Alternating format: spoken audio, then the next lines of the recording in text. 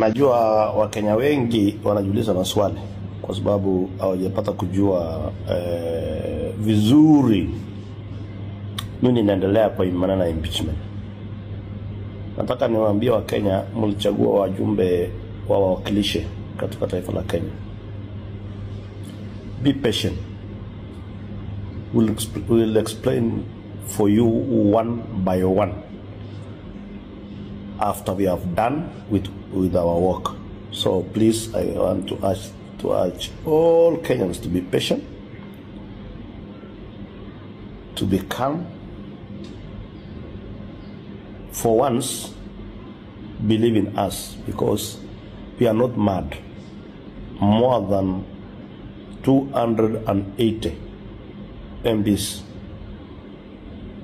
versus 349. We are not mad. What I want to tell you, just be patient.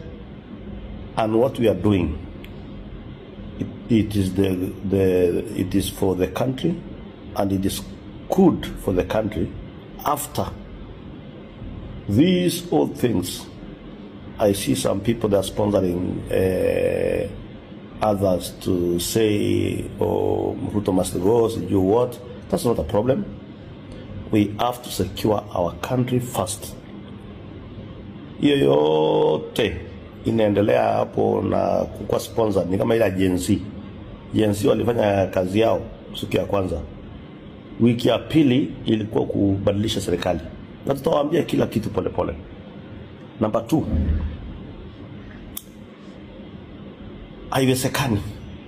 Haiwezekani tena.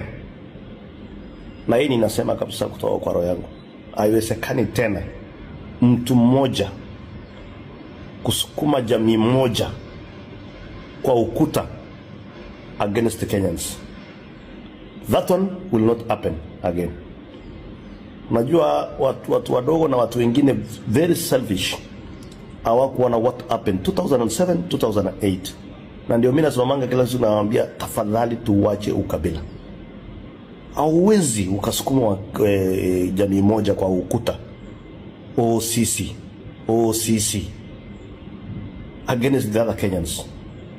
We will get rid of you because wewe ni adui mkubwa sana wa nchi.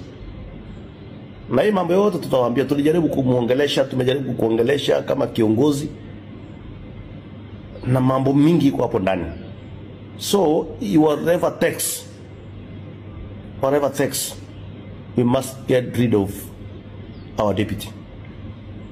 Tuko na watu wengi kutoka hiyo mlima inasema izuguse mlima, sijui mlima, tukilala mlima, tukiamuka mlima, tukiamuka fitina, tukiamuka sijui nini.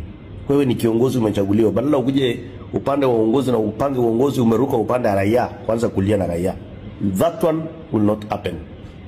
Hata uchochee kiasi gani, uzuri, ukweli na uongo itaridhika siku moja. So we don't have to worry. Mimi as one person, Sudi, sitaleta shida katika inchi na mninyamazie. Mtu mmoja pia asilete shida. Hatuwezi kuwa wazimu sisi wote, wale wengine wote, alafu mtu mmoja anaweza kuwa anajua. Please, I want to urge Kenyans, relax, tuliseni boli. Hii mambo ni ya viongozi na itaisha na mtajua ukweli, na hii Kenya lazima iendelee. That's what I want to say.